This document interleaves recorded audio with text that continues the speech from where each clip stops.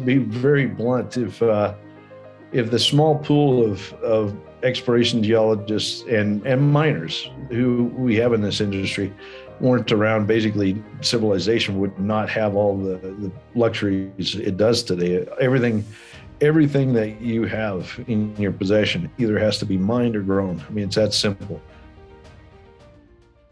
Welcome to Talking Hidden Treasures, the official podcast, the StockPulse.com production, Hunting Hidden Treasures. Here with me today, Dr. Quinton Hennigh of Crescat Capital to talk about his experience as a treasure hunter. Quinton is a globally renowned exploration geologist with 30 plus years in precious metals mining experience. Dr. Quinton Hennigh, appreciate you taking the time here, and certainly set you up here. A lot of experience, my friend. So the obvious question here is, what made Dr. Quinton Hennigh become a treasure hunter? You know, I kind of learned at an early age. I grew up partly here in Colorado, and a lot of people around me kind of had some passion for mining. My grandfather, he was actually a farmer, but he liked to go up on the weekends. So I'd go up on the weekends with him.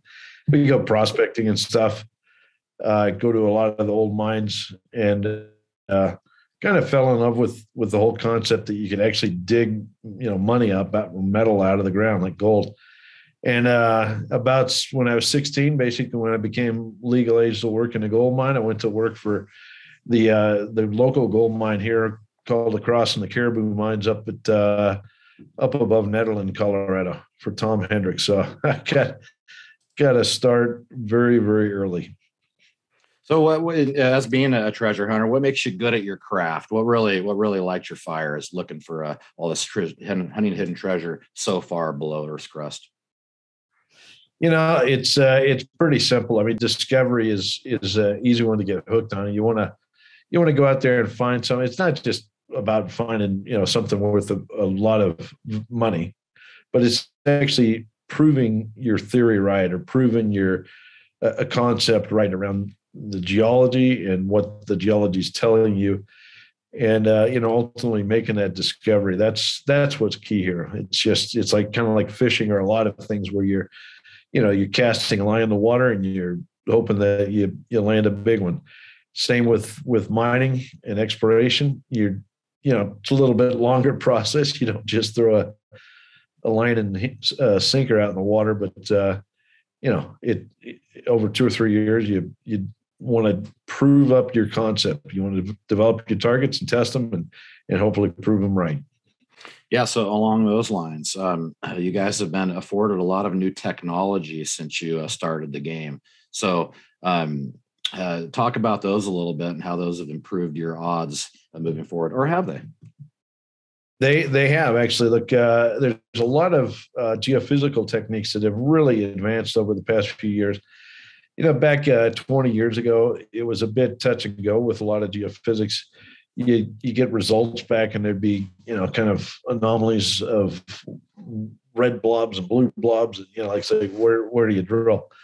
And today, what I'm finding is these anomalies more and more are becoming more clear as far as defining some having a context in the geology, I guess is the best way to put it. Like you can actually see and rationalize the geology in the subsurface from the geophysical evidence. And that's been a huge, huge leap for the exploration community. I think a lot of more discoveries are being made because of the advances in geophysics, but there's also other advances. Geochemical exploration techniques are improving also dramatically, very quickly. There's a lot of stream sediment analyses, or types of analyses that are very effective.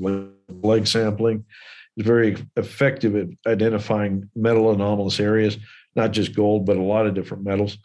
And then we have new techniques that are popping up all the time, some of which are deep searching geochemical techniques that appear to be proving very fruitful. So yes, we're in a good period in exploration, in that as we've found most of the shallow near surface deposits, we're now moving into a technical space in which it's allowing us to make more and more deeper discoveries. So I do anticipate the next generation, of exploration to produce a whole host of deposits, discoveries that are blind. I'm sure you could write a book on this next one, but what makes a good project, and really, how do you identify one? You know, the key to identifying a good project is to have a really good understanding of the system you're dealing with and the scale of the system. You want to understand what defines a big system versus a small system. Okay. And you got to think in the third dimension. It's not just about how extensive it is laterally, like its surface, but you also now have to think more vertically too, because a lot of the deposits, like I said, that we're going to discover over the next few years are going to have to be blind discoveries. A lot of the easy stuff's gone. So I focus on scale. I focus on making sure the companies that I work with have a consolidated land position. I don't like to see companies that have just picked small part of a bigger system, for example. I like to see companies that are really thinking outside of the box and willing to test new techniques, geophysical and geochemical techniques. It's kind of a combination of a lot of things, but scale is critical. You want to find it. Look, it takes just as much time and effort and money to go explore for something small as it is for something big. To be frank, you might as well explore for something big. So you're elephant hunting. I get that. So here's the other question here. When, and I see this, I don't know how common, I guess you'll tell me, but when is it time to cut a project loose? See companies sometimes just working at something and maybe there's just nothing there. And I think the nature of the junior mining game is, shouldn't it be on to the next? There's plenty of other targets to test. If it doesn't hit a certain criteria, are you going to keep going on it, or what's your philosophy there? Look, there are a lot of projects that have been around the block. They've either been in the hands of previous companies, and now they're in the hands of a company that's, effectively not doing much new. But then there's other companies that have found things through grassroots work or taken existing projects and advance them in a meaningful way. The way I look at projects is really there's three ways they can move forward as more and more data is collected. If you see the trend is upwards, every time you see more data come in and it says, hey, this thing's getting bigger, better, there's more to test here. It's open in more directions than we thought, all of those good things. Then those are the ones you want to stick with. Okay. So I keep track of the data. And as long as that trend is upwards, those are usually the winners. There are also ones that pretty much go horizontal. In other words, as data comes in, it's not really building much of a story. It's kind of telling you it is what it is, and that's all to expect. Then there's the ones that go down. As you do more and more work, the assays don't quite prove to be what you thought, or the system is cut off by a fault, or whatever. There's a lot of negative information that can pop up. Those are the ones you want to cut and run. So, look, you have to watch these things on a routine basis. You can't just sit there and, be a kind of a static investor in the exploration space. You got to monitor and watch these junior companies very closely so that you make sure that you understand the data that's coming in and the overall trend it's telling you. And if the trend is positive, those are the ones you want to stick with. Yeah, let's talk about where to work. Nevada comes up a lot on the Fraser Institute, friendliest places to be. Where's Quinton Hennigh like to be? Yeah, look, I like to go to areas, first of all, safe jurisdictions, first and foremost. Spending money and investing in countries or local jurisdiction states, for example, here in the U.S., that simply don't have a track record of building mines, have a hostile political environment, and so forth. Not a good place to spend money. So we focus on putting money into safe jurisdictions. We look at things like the Fraser Institute survey and so forth. But also we look at places where there is a track record of building mines. That's a key. What do I also look for? Geology, obviously. Where is the gold? Where is the silver? Where is whatever metal you're looking for? It doesn't do a lot of good to go off to a location that just doesn't have district scale potential or large scale potential. Again, you focus on spending your time and effort looking for big things, not necessarily small things. So I like to look in areas of the crust that are well endowed, like the Golden Triangle and regions around that area in British Columbia. Nevada, certainly. Nevada is well endowed. Many parts of South America, Peru, Bolivia, Brazil. These are all good places to be. Peru's a little dodgy jurisdictionally right now, but I think places like Bolivia, for example, well endowed area, and the politics are improving. So that's actually one of the places we've started to look more and more lately. Yeah. So if you had to give a few of those attaboys to some companies that are doing it right out there, anyone really ticking your radar? As far as companies doing it right, look, there's a lot of companies that have, we'll call it new discoveries, and they've done a lot of very good science.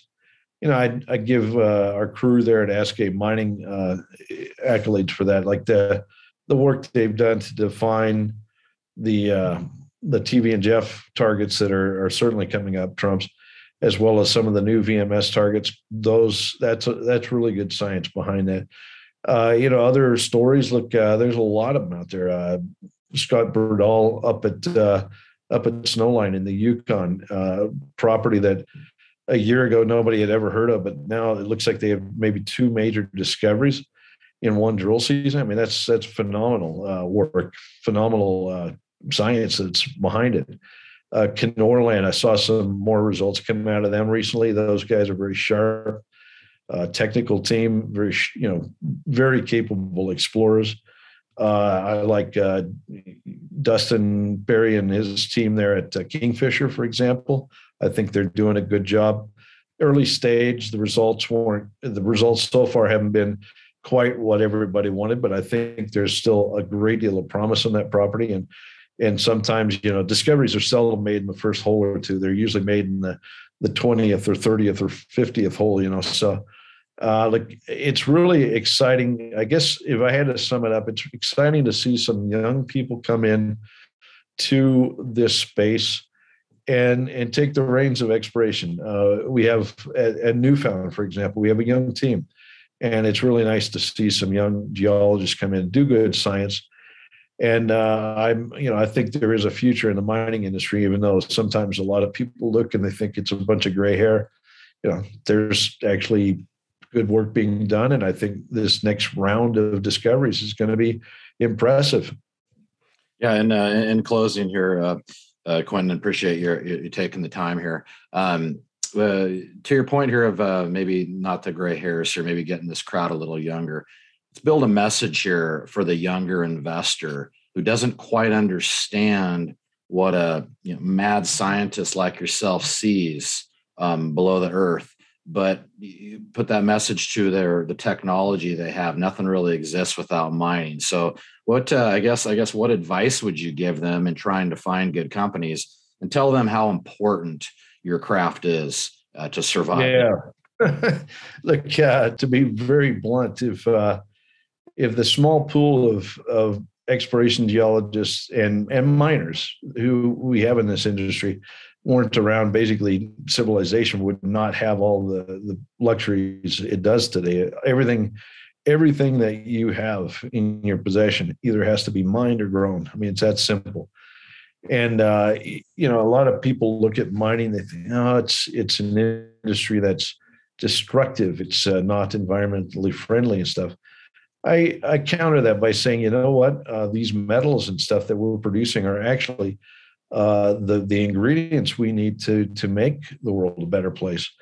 And I think that mindset has got to shift. I would really like to see a lot of young people, both people who might be interested in coming into this space and invest in this space, to kind of reconsider this negative stigma around mining. I think that, if you dig a little deeper and you ask harder questions of yourself, what is important? Well, look, you want to make a difference in the world. If you think that, your personal views around the environment and so forth,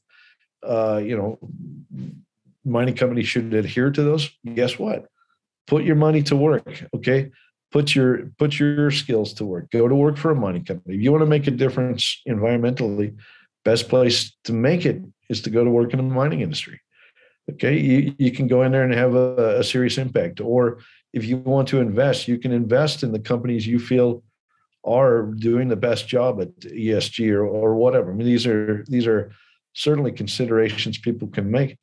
And I think that there is room for the younger generation to really step up here.